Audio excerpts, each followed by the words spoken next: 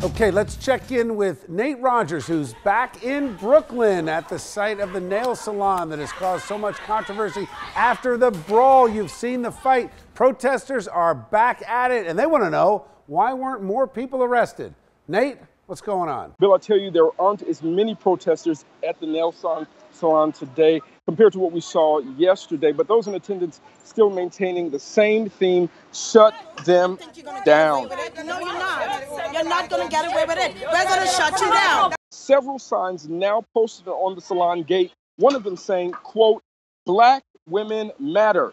Protesters say race is definitely an issue. This was in Park Slope, Brooklyn Heights, and these women were predominantly wealthy Caucasian women. Where they got hit with broomsticks?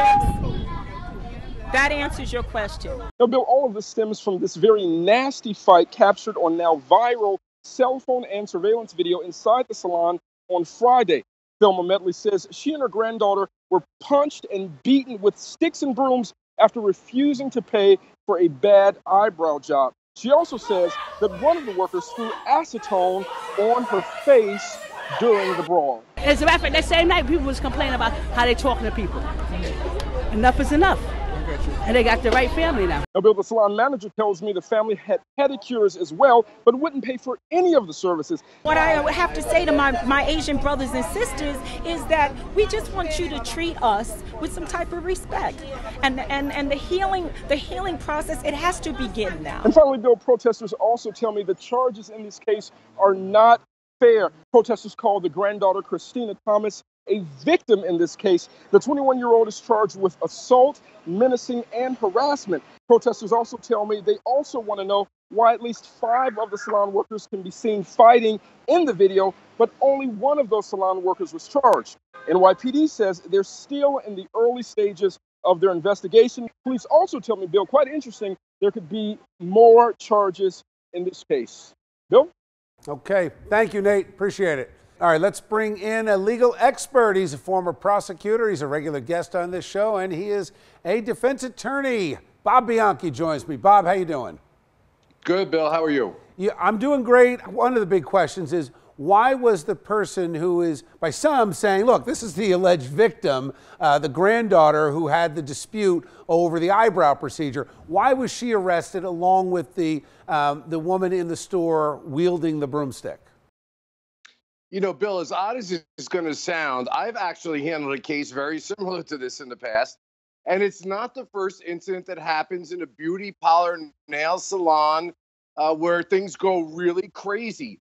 I don't know all the investigative details, but obviously the police believe, based upon the information they received at the time, that each one of them was in a mutually combative, assaultive scenario, and arrested both, and basically tell the judge. You've got protesters out there that have effectively shut down these businesses, and you are now jeopardizing the employment of the folks that had nothing to do with this. You're jeopardizing the community service of people who may or may not have had appointments, and you're potentially risking violence. At what point will law enforcement step in and say, hey guys, you've made your point, we got to keep the streets clear? Yeah, Bill, it's a great point. Let's start off with point 1.